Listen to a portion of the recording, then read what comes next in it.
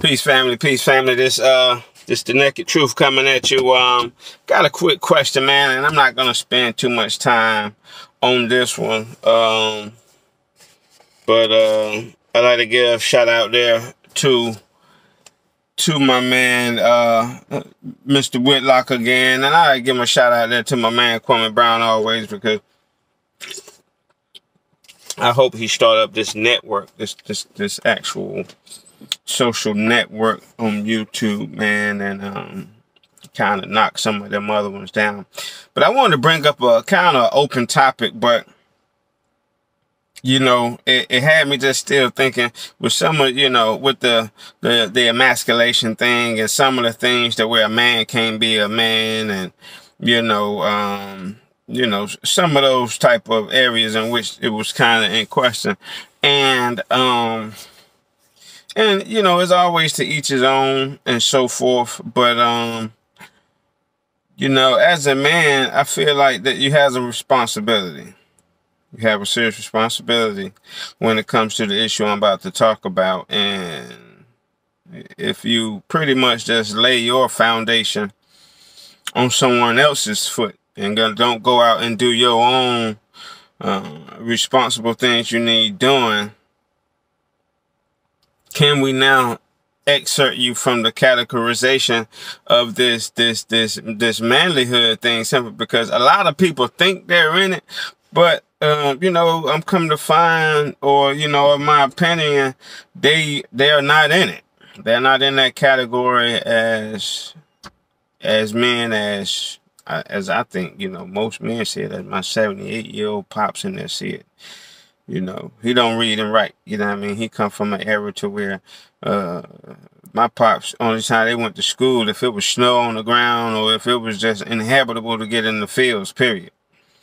You know, so that was once or twice, 3 times a year, maybe, you know what I mean, outside of not needing no other work. So he can't read and write, he can't write his name, or, you know, he can do there's a few letters with his name, but, you know, that's the era of man I came up from. It wasn't no, you know, they work and, you know, it won't no, you know, he's the smartest now. At the same time, this man is the one who, to where all the other family fell down, they had to come to us and live with us and to get from us for the X, Y, and Z, because Pops already had it. You know what I mean? He always had 2, 3 freezers of food, and rent paid up 6 months early. And, you know what I mean? Pops always was, you weren't going to beat him on the day. You would have to been lawn walking to try to beat him, because Pops was so prepared. You know what I mean? We had meat houses. We had, you know, chickens. We had hogs, you know what I mean? I'm talking about 20-something hogs. I'm talking about 50-something chickens.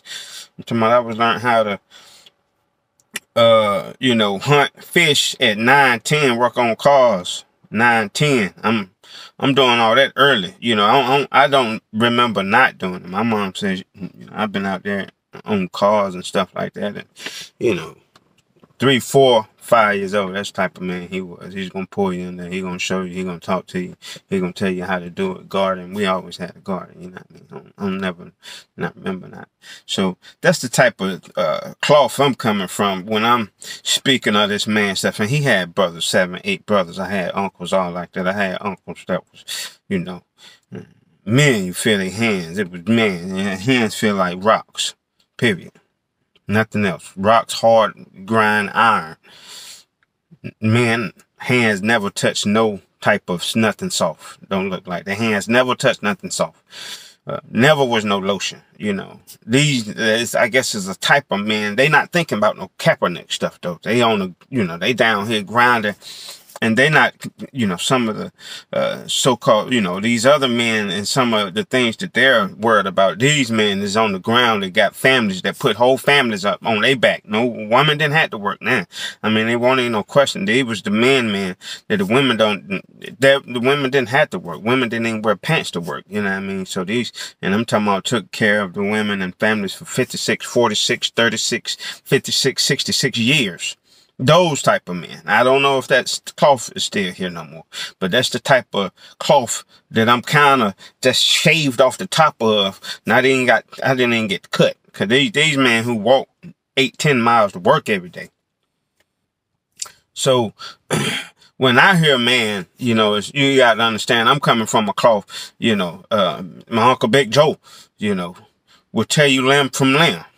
But a big gentle giant, but at the same time, hands the size of anybody's chest. And just, you're not going to do no disrespect, or you have to understand you was in a man's present when you was around my pops, my Uncle Johnny, my Uncle Joe, my Uncle, Melvin, my Uncle Big P, you have to be a man, bro. So, that's where I'm coming from. That's the feet that I'm at. You know what I mean? That's the feet that I'm from. So when I make these references, that's what I'm talking about. And, even with those men right there, uneducated or not, and, being able to understand as much as they did about some of the stuff, reading the Bible and so forth and so on, it was like, are we stepping down in our masculinity when we believe and we let people talk about stories like Adam and Eve around us? I like the stories. If you want to talk about it in an actual, in a literary way, that's great. But, are you downsizing yourself a little bit, sitting here talking about Adam and Eve story as being the real thing, and you having an intellectual conversation with it, and you haven't either did the research, or you haven't even you haven't had the interest to go in on your own and take 1 or 2 years of study and take up some courses and take up some stuff and find out, because this is how you supposed to feel all mankind came about. And you supposed to be able to stand on the foundation of that. And if you're walking around here and your foundation is, oh yeah, it started with Adam and Eve, then it makes me feel like that's a big emasculation right there. Even to seriously, conduct that conversation. You know what I mean? I would suggest all people who really, literally think that was the way to just do, not having no conversation with you about that. I felt like the due diligence hasn't been performed on my side, and I'm clearly looking at you different.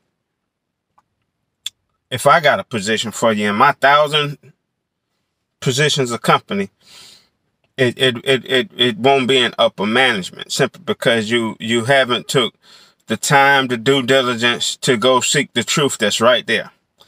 One of the main things about the man is he's a seeker of truth. It's like one of the things that he have to really bond himself to. And I love how my man Whitlock, he puts truth as God as like synonymous. Like truth equals God. And if you come out here with anything side of the truth, that means you on the other side of God, which is satanic. So you looking at a person who's talking satanic now, right in your face, if he really believes that. But we don't even know if he really believes that, or if he's just trying to perpetuate this message of that. It started with a little Adam and Eve in the Garden of Eden, and you got 7 billion people after that. That's clearly he's just leaning on what someone told him. And sometimes you can't go against that. But like I said, I know men that don't read the Bible and got no more sense than that. You can give many of them stories out there, and he gonna be like, that's probably that means something else. You go ask him if anybody can walk on some water. And he just know he just know that can't happen. Got the biggest belief that you want to have and all of that stuff, but that ain't happen. So I find too that, in my opinion, it seems like when people want to make sure you involved with that conversation, and you were duck down with them to talk about it like that, that's, in my opinion, one of the next signs, or maybe in our culture, the first signs of emasculation. If that means stripping away your manhood and your thinking and your own actual you know, responsibility to come to those same conclusions. That means if you don't lay down and gonna accept someone else without going out at first putting your own imprint and thumbnail on what it is and seeing if it's in fact truth, so you now can stand on it, then yeah, I think you letting the world know, and those who has given you that mindset that you want to, because that is really giving you someone else's mindset we want you to live off of. You're not living off your mind. You didn't go out there and do none of your research. That's clear. That's clear. That's clear. You didn't go out there and put your mind to work. You said, look, I'm going to use this guy's thinking system. I'm going to use what he said and go with that and move on with my life. And I think that's you know, that's it. That's being a woman. And nothing wrong with being a woman, but as, you know, as some of the higher ups in our culture talk about how, you know, because we have to define things. I'm just personally thinking that that's one of the things that's, you know, and I guess everybody's in it a little bit, and we always got to watch our steps. But that's one of the main things right there. That's let you know, yeah, they winning. They got you. They got you going. So I ain't gonna make it too long. Let me know what y'all think. You know, is that yay or nay? Is letting somebody and talking with someone seriously supposed to be on the actual, you know, grown, you know, on just an adult level, talking about that Adam and Eve story like it's something, you know, entertaining that story, accepting that, and or have not made your opinion. Is that some type of and form of emasculation? You know what I mean? As through the terms I, you know, laid out. Because seems like it is to me, if a person's not going to go out there and do their own due diligence and just let, you know, someone else's mindset control how they're thinking, especially with something with that big. But, you know, we got our, you know, some of our men out there that thinks that, I don't have to put no actual effort in it as far as the truth about it or not. And yeah, I will engage with conversations who really think, even if I really don't, but I can't say it, because if I say it, then, you know, I can't say what I want to say. But I'll engage with a conversation with a guy, like it's true. And, I'm still a man. I don't think so. But I'd like to hear from you guys. What's up? Hit me up in the comments. The Naked Truth. Peace out.